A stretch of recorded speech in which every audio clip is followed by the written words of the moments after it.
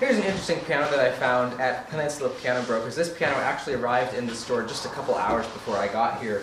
It's very interesting, and I thought I'd do a quick video on it. It's a Hyundai brand. Obviously, we all know Hyundai from the cars. I can't imagine this is the same Hyundai manufacturer, but it's interesting that it has the same name spelled the exact same way. It's definitely old. You can tell it hasn't been detailed yet. It just arrived in the store. The model number is G80A. If anyone knows anything about this brand, please let me know. I'd love to know.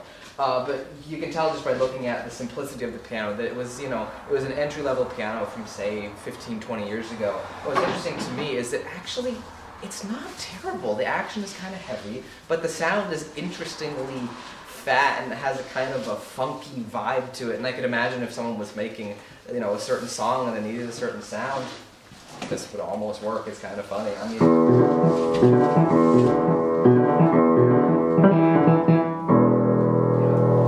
the bass isn't even terrible. Look how small it is. It's a 4'11". It can't be any longer than 5 feet. I mean, it's not amazing by any means. But it's an entry-level basic piano from about 20 years ago that I've never heard of before, and I thought it was kind of interesting.